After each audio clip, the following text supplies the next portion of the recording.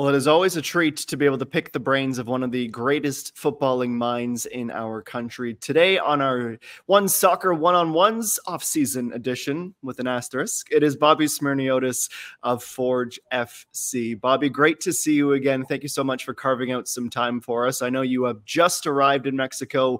The preparation for Concacaf Champions Cup is very much on. So aside from trading the winter weather for the Mexican heat, how are things going in Forge land right now?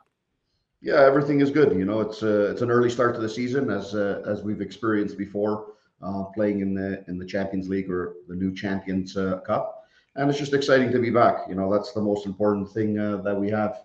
You finish the season on a high, you enjoy things for about a week, and then you plan for the next one. Well, this month coming up is obviously going to be a busy one, but not unique to you and your club. And that's where I'd like to start, if I may. How do you feel preparations and the boys in general are handling their second time getting ready for a CONCACAF Champions Cup? If memory serves, 8 of the starting 11 when you had played Cruz Azul at Tim Hortons Field are still with the team. So this is a big dance, but it's not their first time at the ball. I think the biggest thing is we look at 2023 and the hunger of the group was to get back into these competitions. Having won in 2022 and the restructuring of the tournaments last year by CONCACAF left us out of CONCACAF play for the first time in 5 years.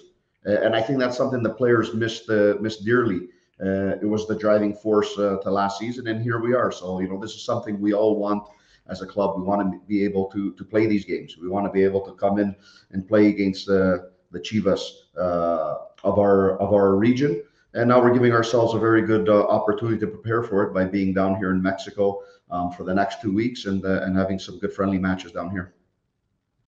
Well, certainly one of the things that makes this dynamic unique is with the Apertura and Clausura and Liga MX that you have a Chivas side in form. And I'm sure the players knew that this was coming and were trying to balance some Christmas or holiday turkey with some sprints every other day just to keep themselves in shape. But when you look at the situation, the timeline, this isn't unique to the CPL. Major League Soccer sides deal with this too when we have, say, an early start to the Canadian Championship. How are you approaching that? Because fitness is obviously going to be key, and I'm sure it's going to be something you're focusing a lot on in Mexico. Yeah, the first thing we look at is making sure the guys come in a good base. And from our first 10 days of training back home in Hamilton, I think the guys have come in an excellent situation.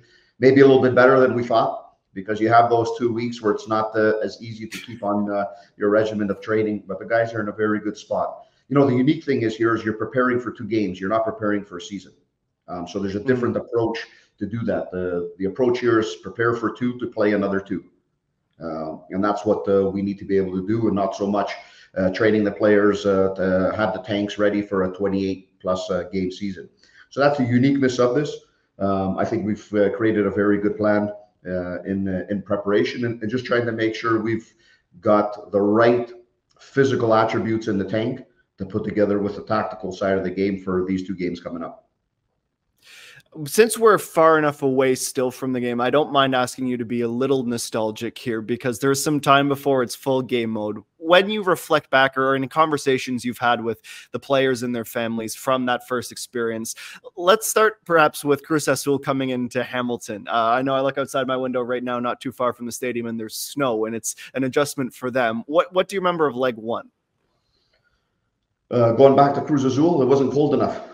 That's what I remember. I remember it being, -5, -8 going up to the game, and then all of a sudden it changes to, +5, +10. The colder the better, Adam. That's what we want to see. But what we saw was us walking into the field, being very aggressive, doing the right things, creating a lot of chances in those first 30 minutes, and that's what we need to take advantage of. When we look at a game coming up as playing at Tim Hortons Field and taking the whole environment into stride and making sure it's playing into our hand as opposed to our opponents. Well, the first 30 minutes were great, if I recall. It was, I think, a goal in the 31st minute that I would think the only one in Hamilton there. Do you approach leg 1 different? Obviously, you want to win both. You want to give the best competitive effort of all time that you can for this monumental game. But when you think about Chivas leg 1, is a result at home as crucial as it possibly can be? I think so. When you look at it and you look at our opponent, it's a quality team. their season just started this past weekend, and obviously they've got a new coach and a little bit different way of doing things that we've already seen in their first game, as opposed to what we've watched from last year. But yeah, we need to make sure that we give everything we have at Tim Hortons Field.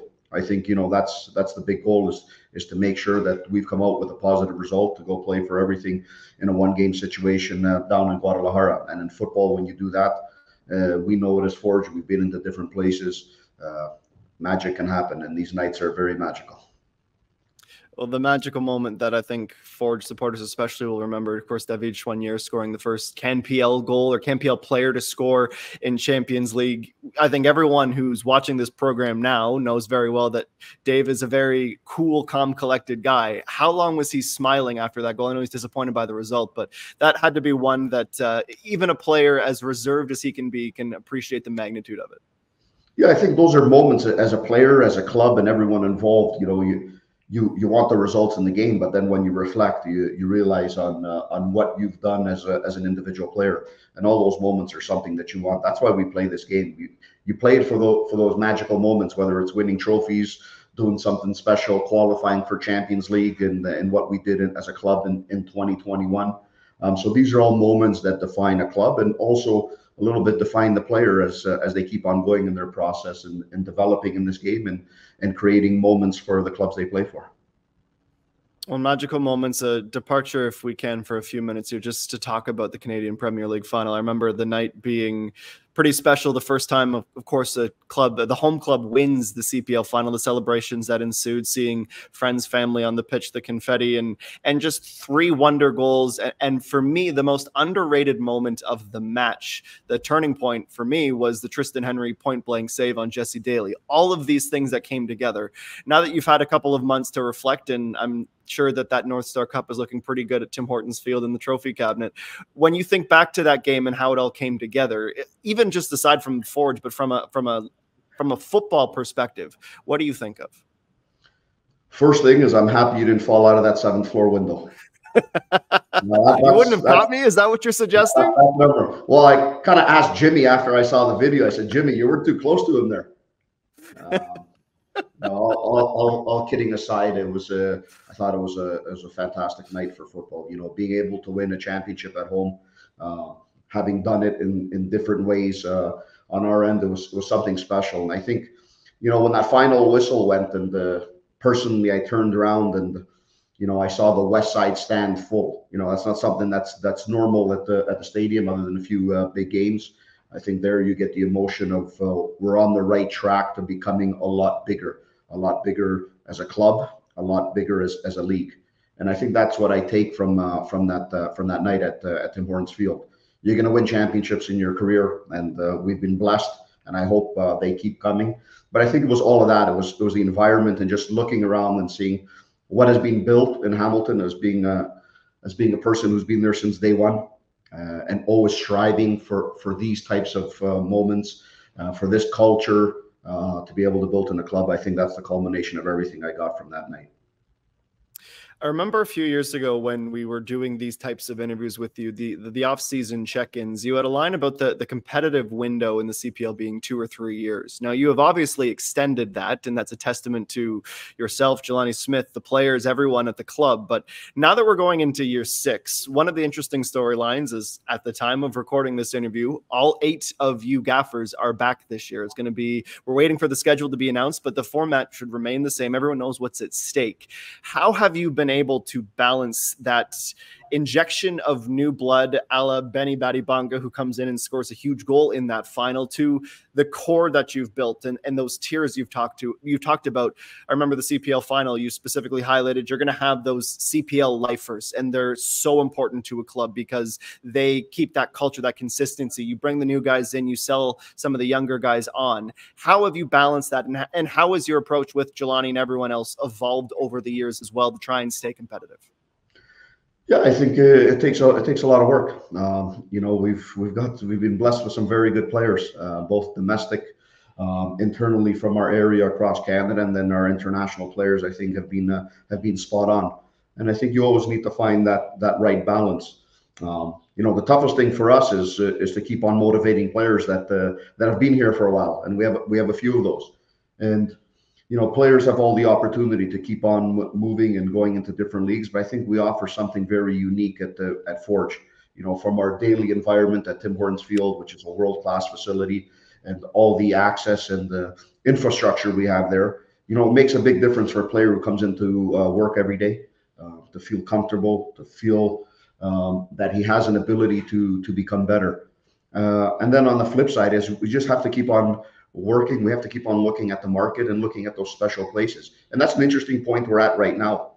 Playing this early in the season, you have to make decisions. Are you bringing in players because you have 2 games in front of you, or are you patient because you've got 2 or 3 targets that are available in February and March?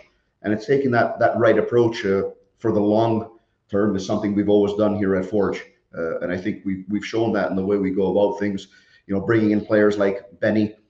Benny wasn't a player, that we saw a month before we signed him. We knew him from the beginning of the year, tracking that whole situation. And then, the timing was right to bring him in. So I think we look at a balance from all of that and how we build things. And we hope that players enjoy playing here. That keeps them around a little bit longer until their next step. And it's all part of the culture building and what we've done here at the club.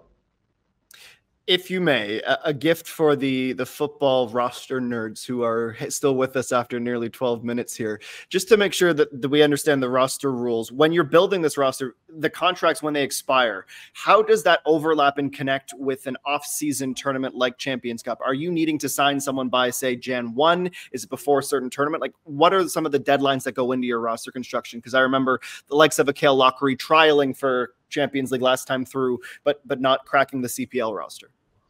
Yeah, so we have that flexibility at this moment to be able to bring on players without being under, let's say, a full CPL contract with this situation. So that gives us flexibility with some of our U Sport picks who have been very positive as they've come into camp. We brought them in from the first day and a few others. So there's some flexibility that we can have there. There's roster constraints with Concacaf that we have to look at certain dates, preliminary rosters going in about a week, and then a week out from the game you're kind of locking up your roster. At this moment we're very happy with where we are. I think fans may be happy that for the first time in how many years Forge actually put a list out of players that are coming back about months before season as opposed to weeks. That may be a little bit of a change in philosophy with the Smyrniotis brothers shuffling in the front office. So a little bit different way of doing it. But yeah, there's a lot of uniqueness. There's a little bit more flexibility in what we can do now because, our locked up roster is something that pertains to the CPL, and that comes along, I believe, in April 1st. So there's a lot of time from now. We can do the math until then to make sure that the right players are coming in here that fit our way of playing, that fit our culture, as opposed to switching things up just because we want to bring in a player here or there right now. It's very nice of you to say that it wasn't because I've been groveling to you, Acosta, for years for those to come out just a little bit earlier and say it's for the supporters, but I appreciate it nevertheless. I'll leave you with this since we're talking about roster. There's obviously still much to build, but 2 big losses. Mandrakar James goes to Alajuelense. Maybe you see him in the quarterfinals, and Wubens Pasillas decides he's ready for a new challenge. Just how do you go about replacing arguably one of your, if not your best defender, and one of arguably your best attacker? Yeah, I think the one thing we've been able to do is always build from within.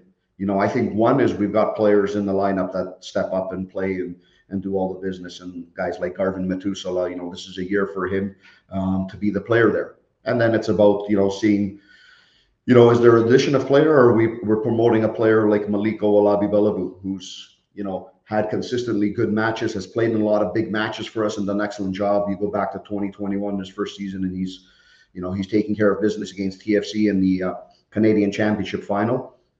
And then up front, we're comfortable. We've got goals. But what we want to do is make sure we're bringing in one more top quality player. And that's where we're going to be patient in finding that. And we may see him in a week, we may see him in a month, but that's going to come. But, Taron Campbell's in our lineup. And, last time I checked, he scored the most goals in this league. And Jordan Hamilton's a guy who has goals, not as much playing time as he would have liked, missed about 2 months due to injury last year, but he's a guy that can bring, 7 to 10 plus goals in this league. Once you have a combination of that, a healthy Chouanier, a healthy Borges who's coming in great shape to training, then we have a lot to look forward to. So it's about, really adding some pieces that make us even better in those positions, and that's what we're looking for.